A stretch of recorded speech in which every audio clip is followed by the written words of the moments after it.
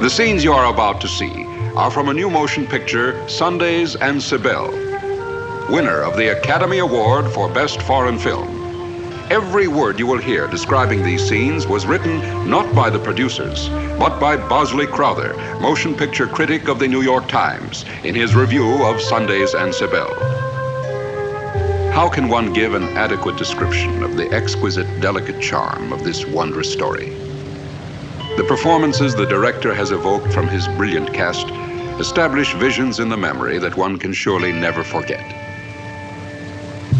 His images of misty Sunday mornings around the magical lake, or circular ripples on the water, of symbolic actions and behavior that represent longings and fears, are as lovely and subtle and compelling as any sensitive being could wish.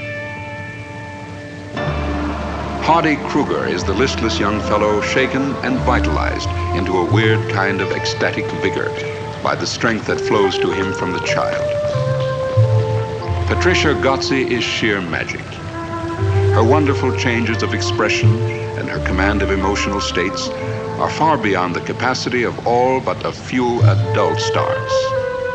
Nicole Courcel is also brilliant as the tender, compassionate mistress of the young man.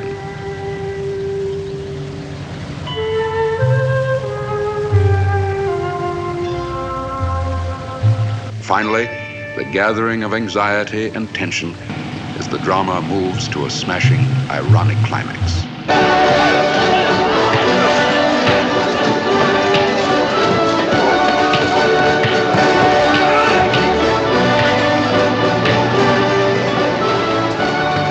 The highest praise any critic can bestow, a cinematic miracle, a motion picture masterpiece.